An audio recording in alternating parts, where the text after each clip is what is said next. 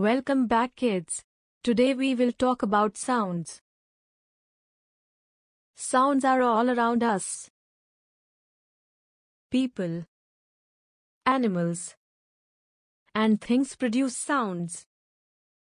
Sounds are used for communication. We get different kinds of information from different sounds.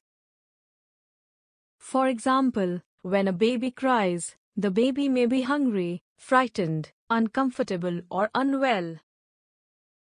The siren of an ambulance warns other drivers on the road to give way. Knocking on the door means someone is asking for permission to come inside. Sounds are also used for expressions. We laugh and clap when we are happy. We slam a door when we are angry. During an argument, people tend to raise their voices to show their anger. But how are sounds produced? To find out, let's do a little activity.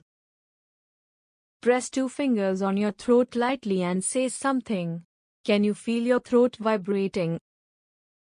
Sounds are produced by vibrations. That's why when you speak, you can feel your throat vibrating. Now put your fingers back and make a soft humming sound. Then make a loud sound. Can you feel the difference in vibrations? When you make a soft sound, the vibration is smaller. When you make a louder sound, the vibration is larger. This is because a loud sound carries more energy than a soft sound. Let's observe a tuning fork. A tuning fork serves as a useful illustration of how a vibrating object can produce sound. The fork consists of a handle and 2 tines. When the tuning fork is hit with a rubber hammer, the tines begin to vibrate. Do you see the numbers on the tuning forks? The number tells us the number of vibrations that the tuning fork makes every second they are hit.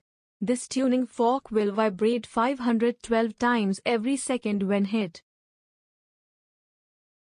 The number of vibrations made in 1 second is known as the frequency of the sound. This brings us to the end of the video. If you have any queries, you can write to us at thestudypod01@gmail.com.